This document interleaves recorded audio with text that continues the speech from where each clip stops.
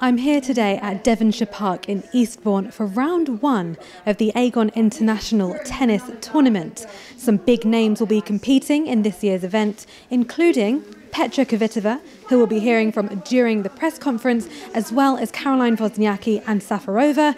It looks a little bit gloomy at the moment, there's some rain, but hopefully there'll be no more rain when we start play as soon as possible. It's going to be a fantastic day, so let's go. You had some time off earlier on in the year. What did you do? And my second question is, Serena's going for a calendar Grand Slam. How do you think she's playing? Do you think she's playing her best tennis ever?